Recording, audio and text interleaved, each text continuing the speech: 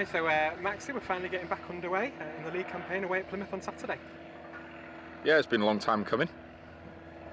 The group are ready to start the league now. After a couple of competitive games, we've performed really well in. Lots of positives to take from pre-season. Lots of things we can improve on. We're not the finished article by any means, but we're all really excited for the game of Saturday. Like I say, pre-season's gone really well with a lot of clean sheets and going forward quite exciting as well.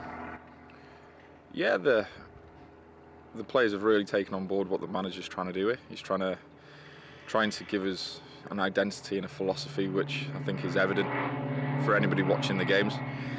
We're a hard-working, honest group that have got bags of potential and bags of creativity, and it's just about unlocking that and developing that as the season goes on.